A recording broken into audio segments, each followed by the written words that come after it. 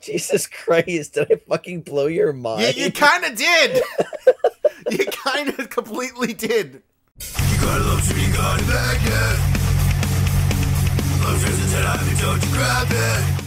This video is brought to you by T-Blocks. Enjoy the content now, but stay for the shilling later. Welcome to Lobster Magnum Friends. I'm here with my buddy Zavel. Yo. Goro is off doing event fun time karaoke night something or other, foregoing his incredible duty of talking about One Piece.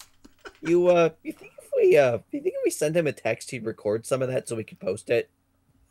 That would be hilarious. I don't think maybe we could get his attempted rendition of like Forces from Berserk.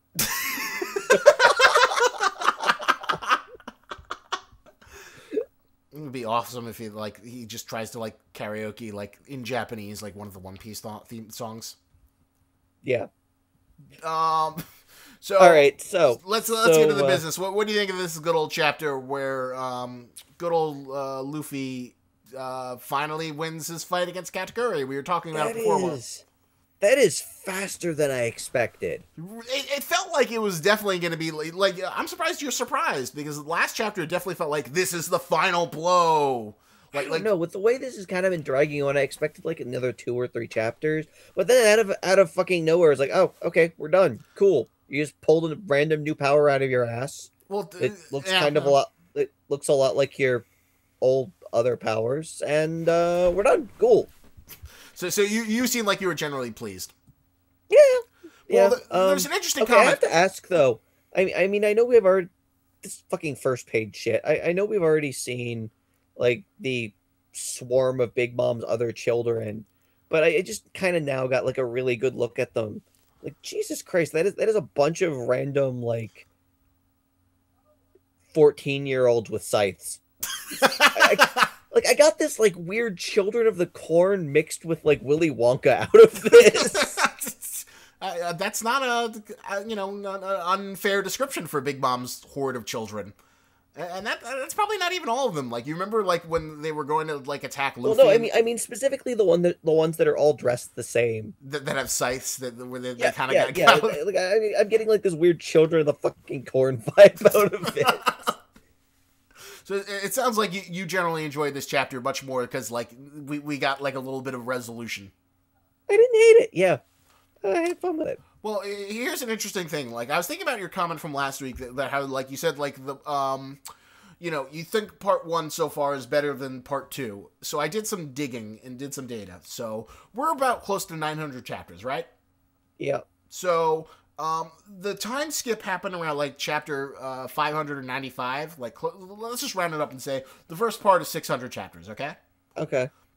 So far, we are 300 chapters into the new world, rounded up, give or take, right? Okay. Yeah. So, all right, how many arcs do you think we've had in the post-time jump? Let's see here. Fishman Island, Shabody Archipelago. No, Shabody Archipelago doesn't count. I'm sorry, not Shabody Archipelago. Fishman Island, Punk Hazard. Then we jumped into Dressrosa. And now we've got this, right? So it's 4. No, you missed the Zoe, but so it's 5 arcs. Oh yeah, I keep forgetting because that feels like such a transition arc. Yeah. It feels like counting Water 7 is an arc. Yeah. It feels like counting Water 7 is an arc, when really everyone just always remembers Water 7 and Eni's lobby being like one part. Yeah, exactly. That's why it kind of feels like it's dragging so hard. Is they stuck that in the middle. And that just bled right into this. So I feel like I'm getting arc fatigue from the last arc. Because it just bled right into this and just didn't stop. Oh, you mean the Zoe arc? Yeah. Yeah, I guess it kind of did. It didn't have any real like fight or resolution for me. It just like, okay, let's burn through this so we can get to Big Mom. I was honestly pleased that the Zoe arc was like so, but like, all right, so like if you use this stretch of chapters, and compare it to the pre-time jump era, there were 11 arcs, and it basically led up to Skypiea. Okay. but yeah, so what we've got, yeah, like 4 or 5 versus 11. Yeah.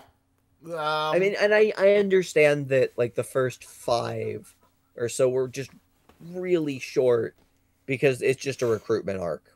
Yeah, pretty much. You have a villain, you have someone who needs to be helped out, and pretty bog But standard for. even if we like combine those 5 into one, I mean, we still got 6 to what, like 4? 5.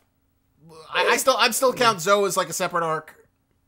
Uh, If you can count Amazon Lily as an arc, which Still, I'm just saying it. If the pre time skip feels like it moved a lot faster.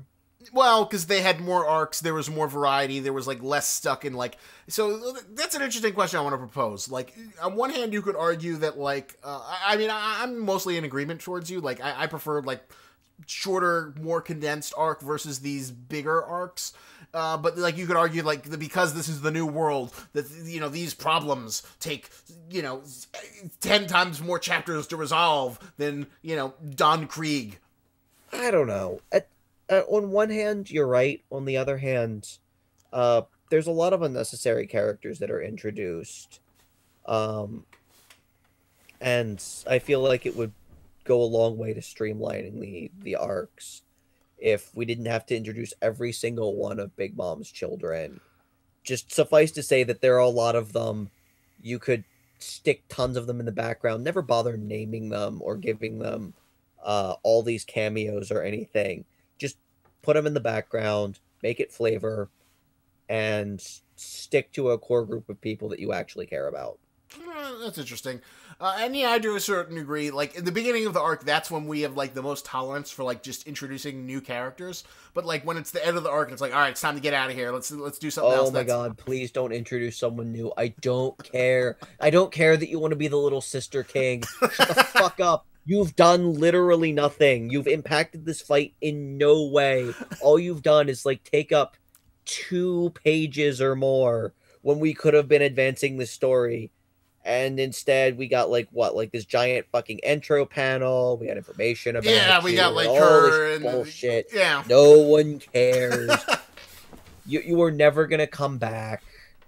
I would be it's looking like surprised. Goro was theorizing that Oda was like setting up this whole thing that he was gonna like kind of like Brule how it became an unofficial Straw Hat throughout this whole arc. That like the little sister king was somehow gonna make a bubble and Luffy was gonna escape through the mirror using that bubble. Looks like that is not happening. No, it is not. She's just an extraneous character. She was an extraneous character who was only there for one purpose, little sister king, and, to laugh at Luffy, and then Katakuri to, like, and then show, oh, she's a shallow bitch who, like, laughs at the big brother she says that she admires, even though, once he reveals his face to her. Also, I mean, once again, fuck pudding. Fuck pudding. Fuck pudding. Fuck pudding. Well, here's my big question. Like, do you think she, like, gave him a kiss? That was the whole point of the, like, taking the cigarette out? Oh, God. I hope not. I know, you just want to be, like, done with pudding, and you hate the fact that she's, like, gotten this redemption arc. And she doesn't deserve it! No. She's being weird and yandere. It's kind of unpleasant to watch. Yeah. Like there needs to be a real actual redemption arc here. Like she needs to do something honestly important to make up for the fact that she literally mind rapes people. Literally mind rapes people. Just gonna keep saying that. Until it sinks in. Until it sinks in. Until it fucking sinks in. Yeah, she definitely, like, she didn't really get a good redemption. Oh no, you've treated me nice and now I'm sad. Okay, great. I mean, you shot someone and then edited their memories. You have made it abundantly clear that you have just had no problem being a bad person. And if there was something more traumatic in her past than that, I would be more willing to get on board with that. But honestly, it feels just like bad writing considering like the weird shit Big Mom puts up with. Like up like I haven't gotten anything out of fucking Dogtooth. It's like Big Mom made fun of me for my weird fucking face, which is something you'd think might happen. But we never got that. We've never gotten anything out of the myriad of other weird bullshit.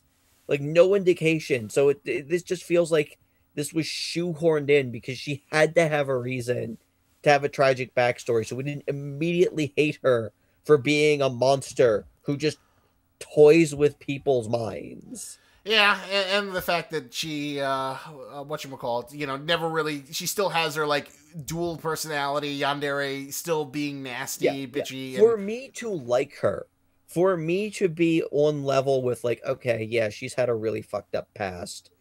And I feel like anything she does, maybe not justified, but I can understand where she's coming from. She would need a Boa Hancock level backstory.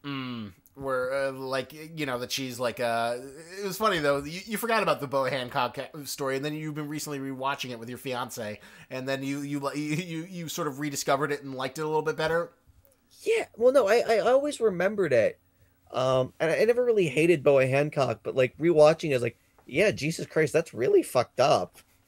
And then like watching like her behavior around movie, like, okay, yeah, this is the level of shit that I would have to like see out of Pudding for me to like her. Versus, just sort of like, oh, people were mean to me, and even Big Mom, whose shtick is that she wants all these deformed children from all, screwing every race of person in the world. Big Mom was mean to me, so I stabbed another child. Let's say that again. Someone was mean to me, so I stabbed them. As opposed to like poor Boa Hancock, whose entire thing was like, so I was a slave for most of my life, and let's not think too deep about exactly what that entails because this is a children's show. Let's just move on. Because they made me eat the love fruit, and so I'm kind of really mentally fucked up. And I hate men. It's like, okay, yeah, I'll buy that. All right, yeah, no. Yeah, like literally, maybe not justified, but understandable. You are you are just really damaged. And I kind of understand where you're coming from. Whereas this is just like, Jesus Christ, what? I mean, any normal child be like, Timmy made fun of my cleft lip, so I stabbed him in the face. It's like, oh, okay. I think you need to see a child psychiatrist. Well, I guess you could say you could compare her backstory to like Big Mom's backstory, where like I have an eating disorder, so I'm just gonna murder all these children, and my mother. But even that wasn't an intentional decision. I feel worse for Big Mom than I do for Pudding, because that, as far as we can tell, that wasn't a conscious decision, and she's kind of freaked out and scarred about it. True. Whereas Pudding, this was clearly like a decision on her part, and maybe we haven't seen how bad the bullying got or what the fuck, or maybe in the anime we'll see, like, I don't know, Big Mom just like putting a cigarette out in her third eye or something. Well, they're gonna need some filler. Something, I don't know, but right now it's not there. It's not working for me, and right now Sanji just kind of looks like a jackass for like, supporting, just playing her along with this. Yeah, and just like being so painfully nice. It's weird seeing this out of him, because out of everyone, he's kind of one of the grumpier Straw Hats. True, but he always like generally treats women. Yeah, I know. That's his shtick. Yeah, it's something I think he needs to evolve through, because it's kind of weird and sexist. But whatever. Anyway. So let's get off the Pudding train, because I'm sure people love hearing me harp about that. But so were you ultimately satisfied with how Luffy won this fight against Kataguri with like the final blow, and then Luffy like dodges, his being hit in the head or something? Yeah, yeah, I was pleased about it. It was a little fast. I was kind of expecting something like big and revelatory, but this is a Well, good way to avoid arc fatigue. It feels like things are finally moving along, and I'm happy about that. we had a lot of Luffy versus Kataguri. Yeah, We did. had We like a did. fair amount. I think part of my problem is it all kind of felt samey. Yeah, it didn't feel like Luffy learned like a Like there big was no lesson. standout moment of this fight that left me going, "Oh shit, motherfucker, things got real."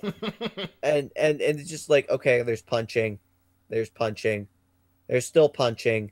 Man, that small child looks really fucking weird. She looks like a squash. There's punching, and we're done.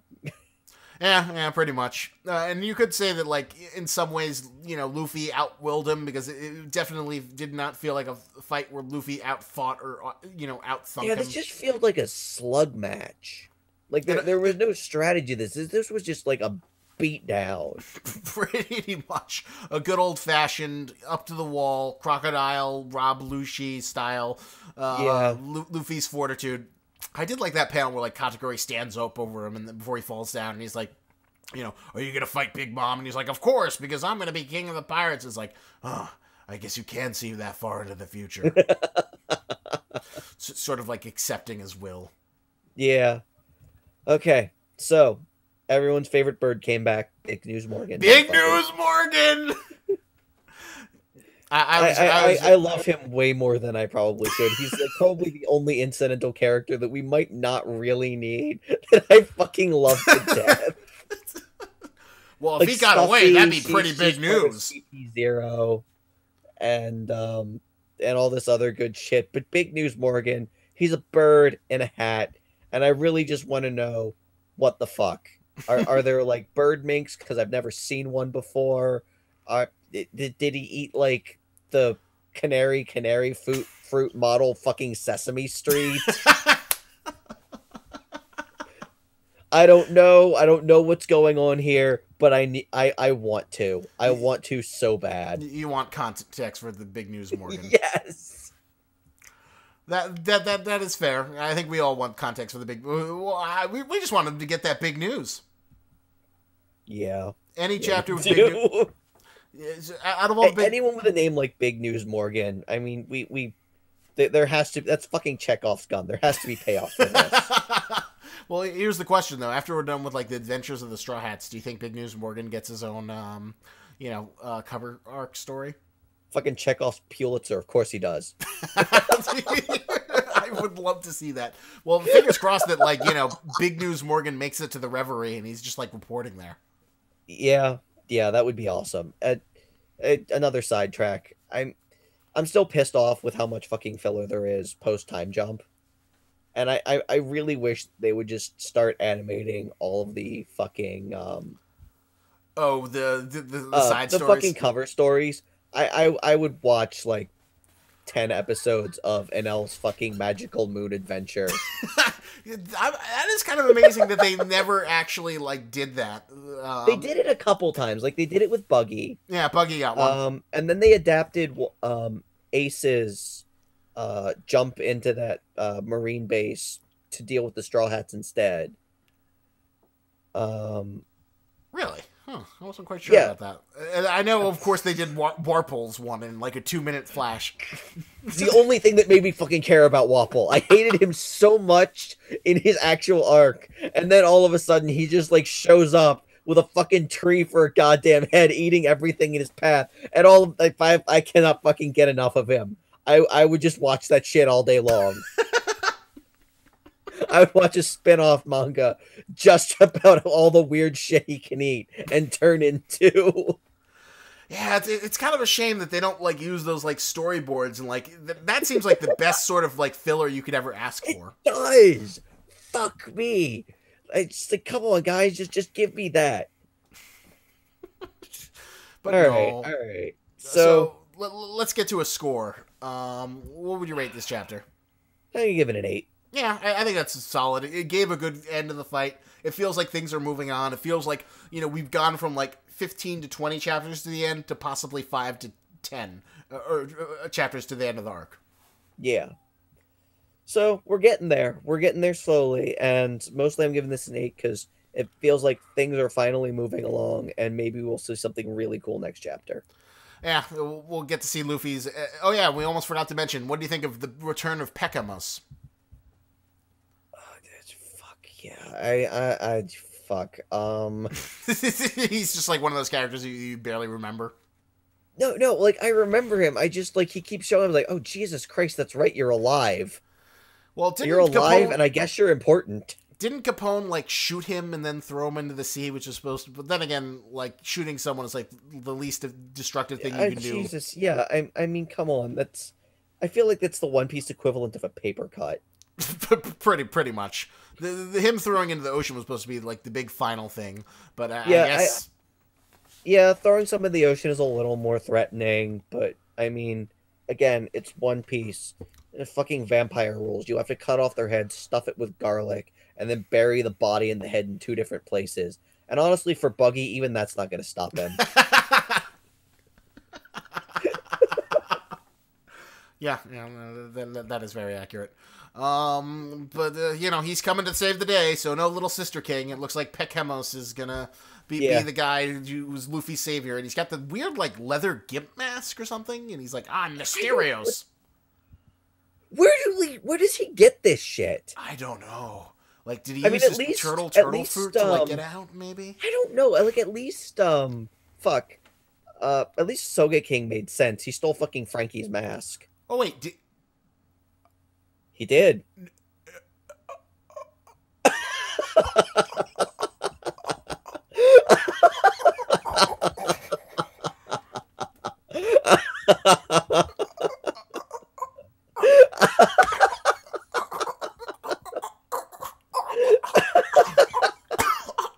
It's all connected. Goda works in mysterious ways. I cannot believe I never picked that up. I cannot believe I never noticed that detail. Yeah. Wow. Jesus Christ, did I fucking blow your mind? You kind of did. You kind of completely did. If it wasn't, like, wouldn't mess up the recording, I'd look it up right now. Hey, hold on.